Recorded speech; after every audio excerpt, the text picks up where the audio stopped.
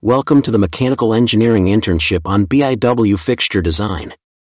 In this video lesson, we will understand the parts of a drill jig.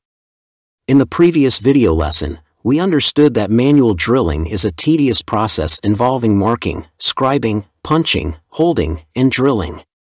As the manual drilling process is tedious, the productivity is very low, and the technician will be able to produce only a few parts.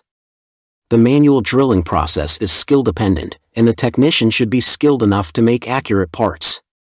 However, the repeatability of the parts is not guaranteed.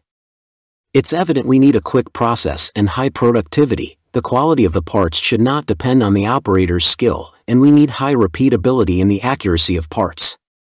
Now the question is, how do we achieve this? We can achieve this by holding the workpiece in the same position each time and drilling the hole in the same position each time. This is possible with drill jigs. Let's understand all the parts of the drill jig. First, we have the base plate. Support pins are mounted on the base plate, and the workpiece rests on the support pins. The workpiece is positioned by pushing it against the front locator. Also, the workpiece is positioned between the side locators. Then, we have the drill bush housed in the top plate.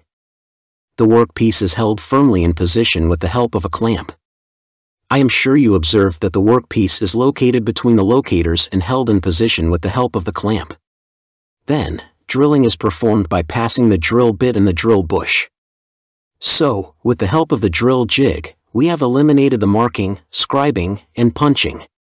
Now, the process is quick. The technician will be able to produce more parts. With the help of the drill jig, the technician does not need to be highly skilled. Any person who knows how to operate a drilling machine can make accurate parts that will be repeatable. Starting the following video lesson, I will demonstrate how to design this drill jig using Catia V5.